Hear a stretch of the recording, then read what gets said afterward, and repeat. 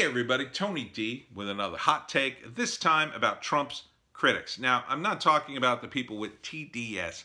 People with TDS, they are technically Trump critics, but they're more like anti-Trump zealots, I would call them. When I'm talking about the critics, I'm talking about people who actually can discuss Trump reasonably, and they have reasonable arguments. So the reasonable argument now is, as they're looking at the Tulsa rally and they're not seeing the overflow that Trump sort of promised, that they're saying, aha, see, people aren't supporting him as much, and Trump isn't stopping these statues in this Chaz place and all this stuff. There's all kinds of craziness going on. Why isn't Trump doing something? Well, the answer is pretty simple. I mean, in terms of the rally's way more attended than anything Biden's ever done. So, you know, he had like 1 million people sign up. If he gets half that, a quarter of that, it's still hundreds of thousands of people. I mean, it's still a very big rally. So, I wouldn't count Trump out. Now, the other reason that the numbers were a little low, of course, there was a lot of scaremongering about the beer virus. And, of course, the idiots from BLM Antifa showed up. And I call them BLM Antifa because that's what BLM Antifa is calling itself. So if it's not BLM Antifa, if it's only Black Lives Matter, when are you going to separate the Antifa part? Better get on that. I'm warning you, it's going to ruin your movement. It kind of already has. But these critics have a valid complaint. Why isn't Trump doing this? Why isn't Trump stopping these statues? In case you haven't been keeping score, we started with the Confederates. Then we went to Jefferson and Washington getting torn down. Something Trump himself called out back in, I think, 2017. It'll start with the Confederates, and then we'll get Jefferson and Washington. And they said, oh, Trump is crazy. And no one's talking about Jefferson and Washington. Can't bet against Trump. Never bet against Trump. I told you. Guys called a lot of things. So yeah, Jefferson and Washington statues, the most recent ones, Ulysses S. Grant, the man who defeated the Confederacy, and some saint, I forget his name, and Cervantes, the greatest Spanish writer in history. Cervantes also was a slave himself for 5 years, captured by Barbary pirates until he was ransomed back to Madrid. So his statue wasn't torn down, it was defaced. They spray painted a bunch of stuff. I'm pretty sure these woke idiots don't even know who he is. I'm pretty sure they don't know who Ulysses S. Grant was. They just saw a statue and went, oh, let's tear that down. It's just become a trend. These woke idiots are caught up in the trend, and they love it. They love causing destruction, and no one's stopping them. So, you know, this is more of a state-level, city-level thing. These are public works. If you're going to have public property, you have to protect it. You have to. And Trump is not doing anything because kind of not his responsibility, number one. Understand that the federal government's responsibility, and the president specifically, is for national security. This is internal security. He's really not supposed to get involved in that unless it gets really out of hand. I mean, I think it's a game of call your bluff, right? The Democrats are saying, we're going to make a lot of trouble for you, Trump. You gotta blink. You gotta, activate the Insurrection Act. Come on. Come on. Oh, is another statue going down? Come on. Come on. Trump is not taking the bait. So this is what's going to get him reelected. I mean, he's got so much material. I mean, even if it's not Biden running on the ticket, even if it ends up being Hillary or somebody else as he just bows out, how could anybody defend these actions? How are you going to defend a Trump commercial where Antifa tears down George Washington, there's all this footage of them tearing down statues. Ulysses S. Grant. How are you going to defend that, Democrats? You're tied into that.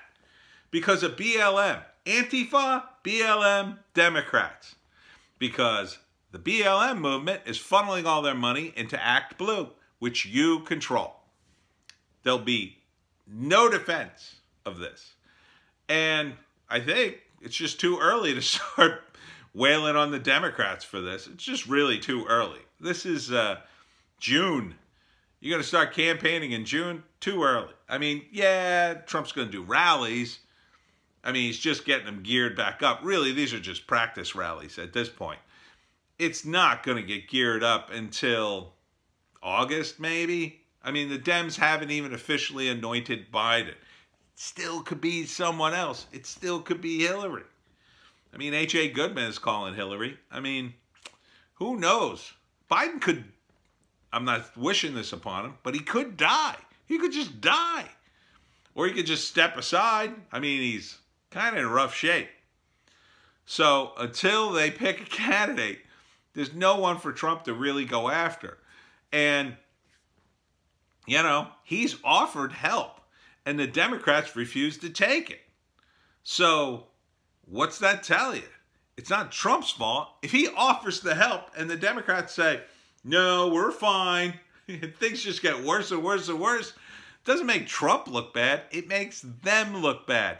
Everybody in Seattle who wants the Chaz torn down, and I'm sure most of the people living in it who lived there before the Chaz would love to see it taken back. You know, they're all becoming Republicans. They're certainly not going to vote for Biden or a Democrat that condones this stuff, not the mayor. When you got Trump tweeting day and night, hey, I'll send the National Guard in. We'll take care of it. It'll all be back in your hands, and everything. The cops will be fine. You'll be fine. They're not doing it. That's not Trump's fault. He is a national borders guy. He's not there to control your city. That's your problem, city people, and they have the power to fix it. I mean, even the mayor of Seattle could send in the SPD and say, take it back, shut it down, take back the police station, clean the streets. I mean, she could do it. She doesn't want to. She doesn't want to because she's trying to play the national stage. Because the Democrats are so weak. There's so nobody in their bench. You know, even a mayor from Seattle could run for president next time around. Why not?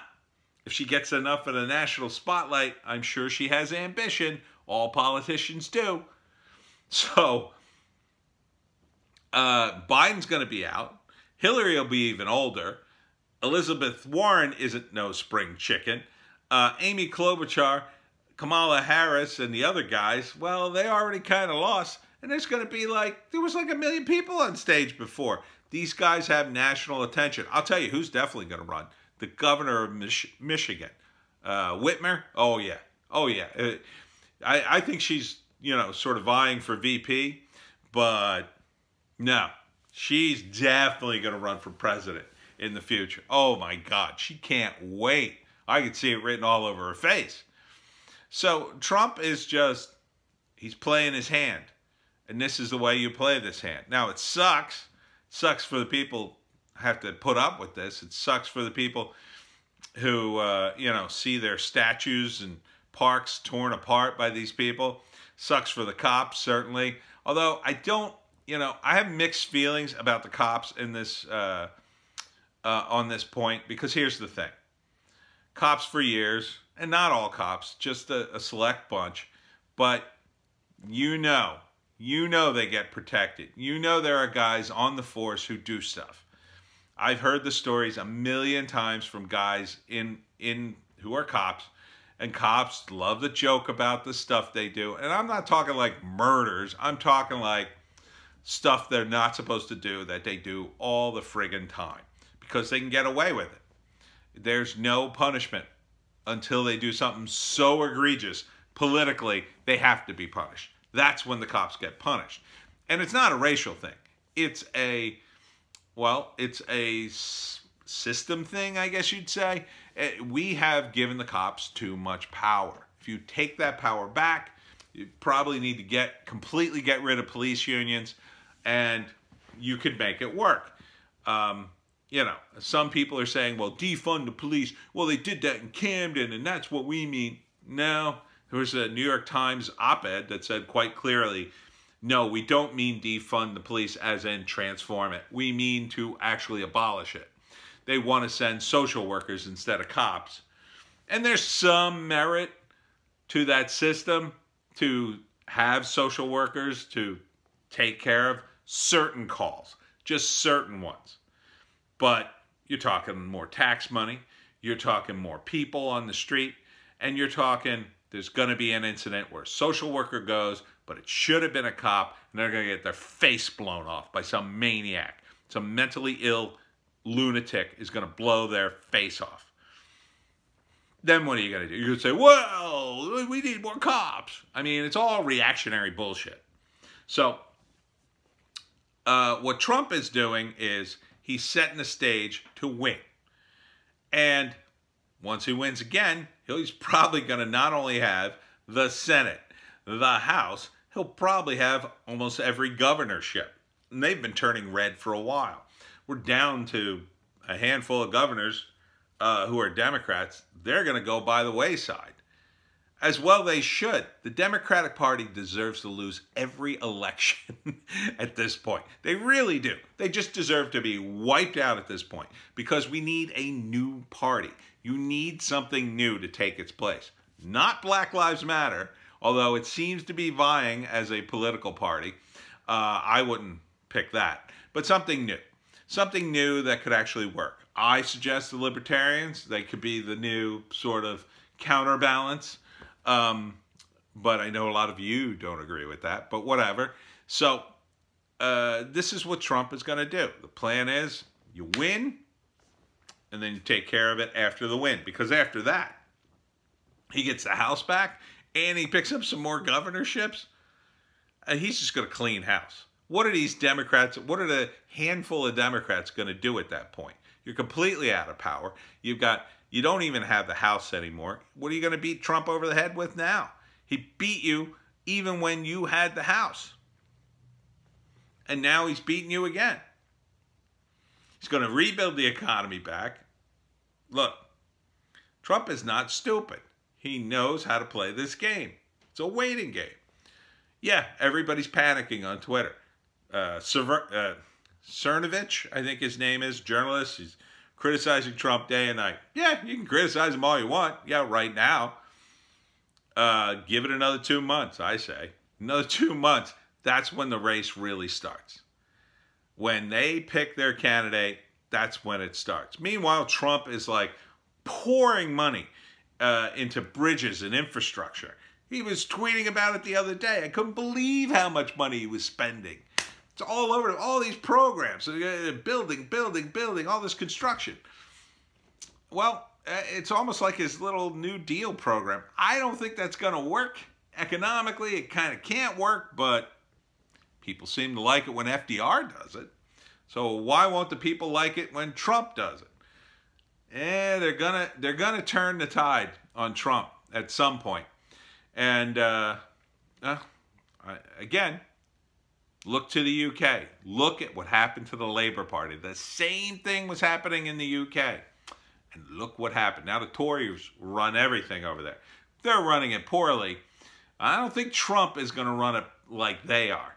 I don't think Trump is going to half-ass his win. I think he's just going to step on the gas even more when he wins. And a lot of people are looking forward to that. So, count your days, Democrats, BLM, and Antifa. I can barely tell the difference between the three of you anymore. Because Trump is playing you, and you're falling right into his hands.